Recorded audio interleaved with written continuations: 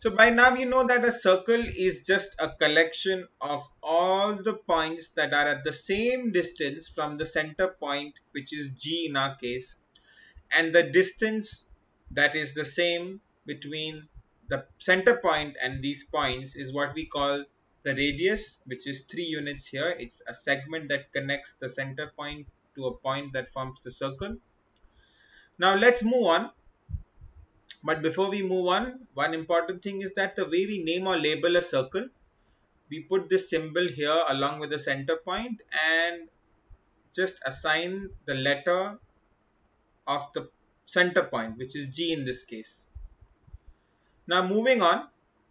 So let's say here we've connected to form the radius any point that's forming the circle and the center point. But what if we had to connect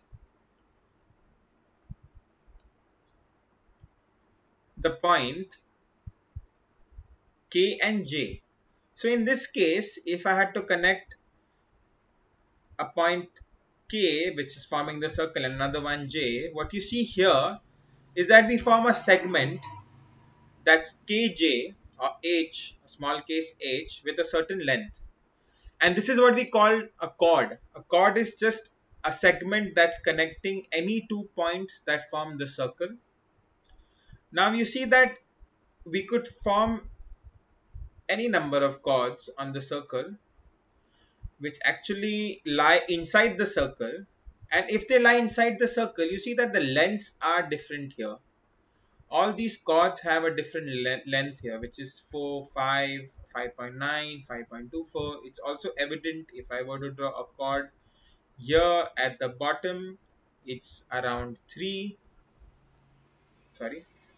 So these chords can have different length, but since this chord lies inside this circle, there would be a chord that would be the longest, right? So let's take a look further. So moving on, I have this chord F here, which is of 2 units, and I have the radii I and J, which are both 3 units.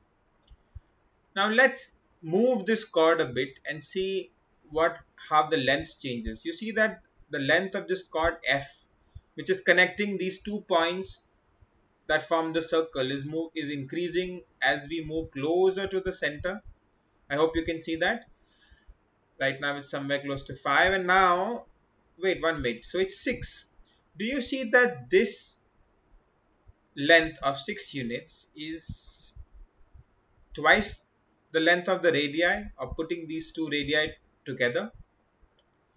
So this special kind of a chord that passes through the center point A is what we call the diameter. And this diameter is the longest chord that is possible inside a circle, and it's twice the size of the radius. So this D being the diameter and R being the radius. Now we'll continue moving this chord further. You see that again now from the center point the length decreases and continues to decrease as we move away from the center point. So I'll quickly conclude on this. A chord is just a segment that connects any 2 points that form the circle. The longest chord possible is a chord that passes through the center point, which is here. And this chord that passes through the center is called the diameter, which is twice the length of the radius. Now I'll end it with a little clip. Try to see in this clip where you find a circle and a few chords.